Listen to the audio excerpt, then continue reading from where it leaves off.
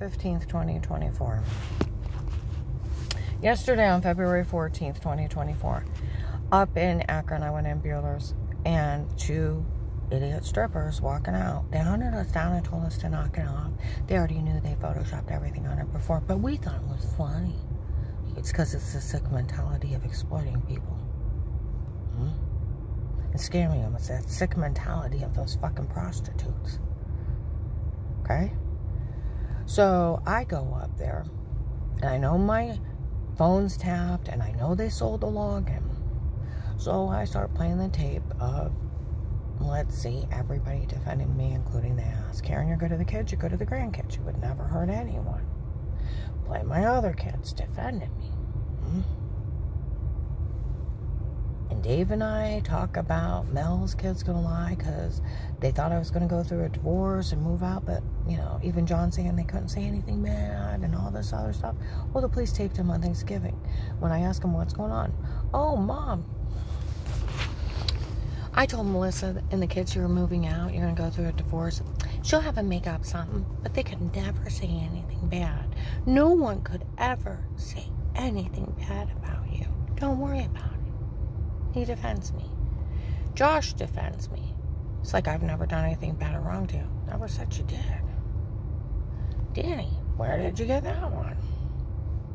Jen, if anybody said you did anything wrong, they would be. A Pinocchio and their pants would burst into flames. Dixie, as if. And nobody thought the mean jokes that Floor ratted them out on October 23rd, 2019. Of course it never happened. Of course it wasn't true. We made it up. There were games of pretend. The police already knew there were sick games of pretend. They're documented mean jokes. Okay?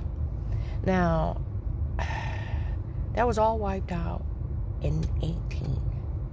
18, it's 14. It's 6 years later. 5.5 years later. And these low-educated, low-minded, no IQ people fall for shit in a hate crime. A hate crime. Every fucking day. Every fucking day there's a moron without a brain cell. Or some human trafficker thinking it's funny. Thinking it's funny that they're exploiting women and children. They think it's funny. Because they're getting away with crimes. Well, I sit and play my tapes of everybody defending. Including the ass. Karen, you go to the kids, you go to the grandkids. You wouldn't hurt anybody. Go to everyone, no matter who it is. Talk about Mel lying. Yeah. Okay?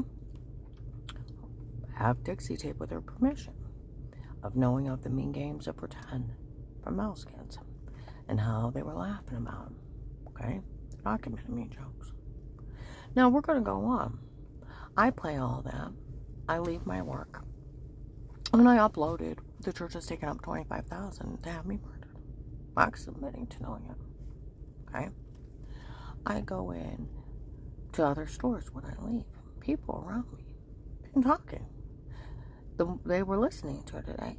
She has them nailed for them. Her ex-husband admitting they took up money to hire men to kill her. She has her whole family defend her. The police said they already got these people nailed. And so does she. For them hiring these people to kill her. They looked it up. It's carrying around the house.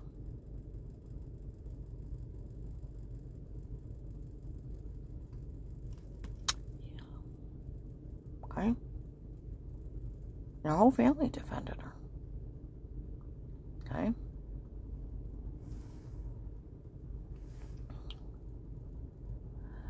I go down to Canton. I go to this one place and I'm waiting my turn to be waited on. I go over and get something to eat to go out. Went back out to my car to get a Diet Coke. There's some guys have been following me for almost 6 years, 5.5 years, outside there. Okay? We went to them. We asked them, she really never had anything to do with that traffic accident years ago? They said no. You had her drug, beat, and raped? Because somebody said something about her? And they said yes. They said some guy's been sitting on this case looking for some guy that's paying for all this. They said it's some kind of fentanyl king. It's a Texas fentanyl king, honey. For we all work for the king from Texas. We are his men. Dave hired us. Over in McDonald's 62, they were in there and said it. My phones tapped during the case. Should be November, December 18, January, February 19. Go through the phone taps. Police recorded it. It's a fentanyl came from Texas. Iraqi terrorist asked Officer Mark, older white guy with white hair, works my case. He'll tell you I'm innocent. August 21st to 23rd of 23, outside Kohl's, was telling a lady so loud in Belden Village it was echoing through the parking lot. That none of this is funny. Said, did her ex-husband defend her? He said, yeah, we taped him. So did I. And said, did anybody talk to her? No. He said, then they really did frame her. He said, it's documented they framed her. She said, was it the drug cartel? He said, yes, we seen him. And he said it was documented. It was a medication error that made her sick before, and documented. Another woman was using her insurance too. She's like, none of this is funny. He said, I know it's not. Medication error made me sick, and another woman was using my insurance. Since the second year of my marriage was probably one of Dave's girlfriends. Do you understand? Framed by the drug cartel. It's a fentanyl king, for we all work for the king from Texas. We are his men. He sent us here. Dave hired us. Do you realize, like, kids set out in North Kent last year, our parents had to talk about, this is why you don't go to churches like this. Because if they weren't in a cult, nobody would ever said a word to her. And nobody wouldn't have touched her. And this is why you don't go to churches like this. They're cults. I was found innocent of everything in 18. The police watched me, and I've been under police surveillance since 18. And Mark's probably a Canton cop, because Will at the Canton FBI told me one of his best friends was the chief of police at Canton. And with him being stationed in Canton, he's either a Stark County sheriff or he's a Canton officer. And so is probably John. And they've worked my case since 18, and they'll tell you I'm innocent. They got in people's faces. The North Canton Jackson police know who Mark is, so does Stark County Sheriff's. He's a tall, white officer with white hair. He tells everybody I'm an informant. Nobody's allowed to talk to me. Alright. I gotta head off to work. But yeah, this is just a big hate crime. And they're so fucking stupid. I put it up on Facebook. This is how stupid my ex-husband is. This is how stupid he is. And thinking his scam would work. This is how stupid he is. I want you to think about this. Impersonating a doctor is 1 to 10. Any doctor selling or sharing your information is 10 years federal prison and a $250,000 fine. Impersonating a judge is 1 to 3.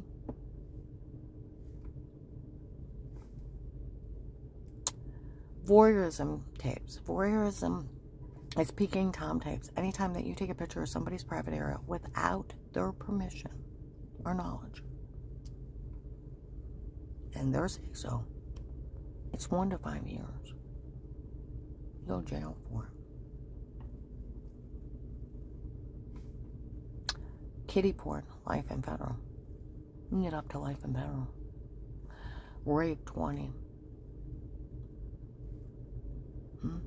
Restraining somebody, even chemically, can get 1 to 10. These people are looking at life in federal for their confessions to that federal agent. Are they nuts?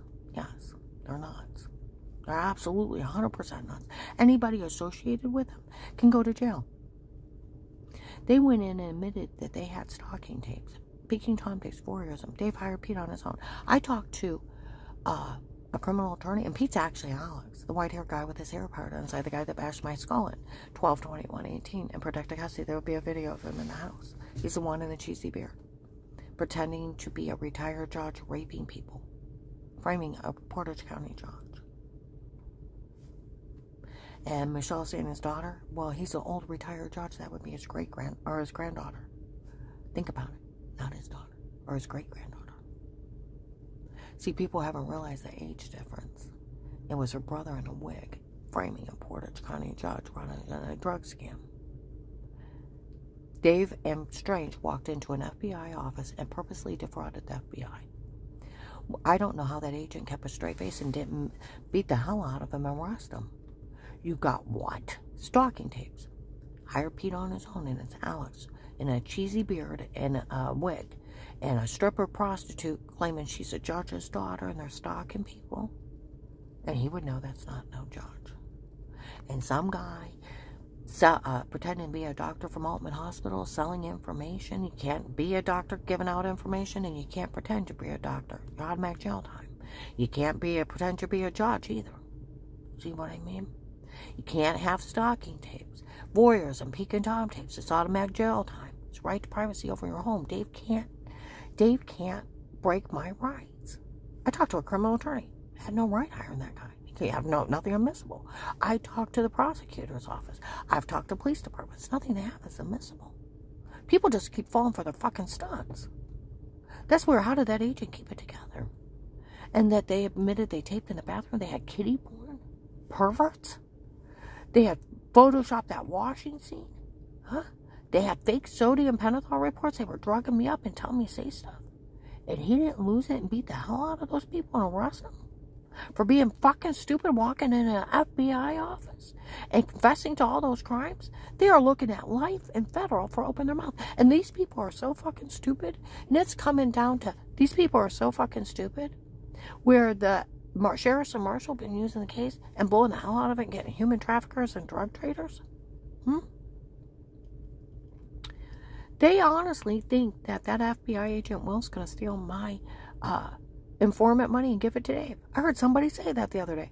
I heard that before. He ain't going to give Dave a dime. I may not have got my FBI informant money, but he sure as hell ain't going to give it to Dave. Some child molester having his grandkids tape going potty. They said some guy's been sitting on this case to find out who the fentanyl king is. It's a fentanyl king from Texas. It's that Iraqi terrorist. That's smart. Like I said, it's that fucking Iraqi terrorist. For we all work for the king from Texas. We already met. He's a drug lord. Dave hired us.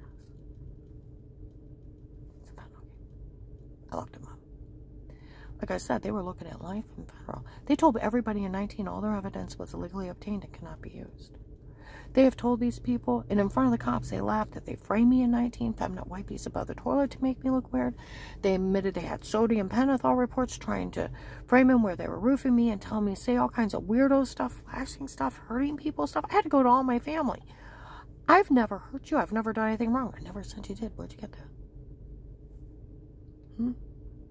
And the godless apostolic people, those precious little ones, saying that they wanted the house for Auntie Shell and Papa and Grandma needs to give out the adultery with a stripper prostitute, taking up kiddie porn of other kids, and those little precious things, supporting kiddie porn and rape of other people. They're godless people. It's a hate crime done by the apostolic churches hiring, like they said yesterday, none of this is funny. They know that some of the people they hired are human traffickers. Absolutely, they're human traffickers. They're serial killers and child molesters. And those apostolic people being proud they haven't been arrested, someone needs to arrest them. And go after the drug dealer later. It's that Iraqi terrorist. Ask Officer Mark. He was swearing about it. It's that fucking Iraqi terrorist. Now I'm going to upload this, and they're so stupid. They're actually this fucking stupid. They think I can get in trouble for being exploited and framed in my own home. Dave can't hire Pete. He can't hire Pete. I talked to a criminal attorney. I talked to the prosecutor's office. I talked to police departments. He had no right hiring Pete to stalk, drug, beat, and rape me. And I have a right to privacy in my own home. And he had no right in my home. Think about that. And Pete's Alex, the stripper's brother in a disguise framing a Portage County judge. I'm going to upload this.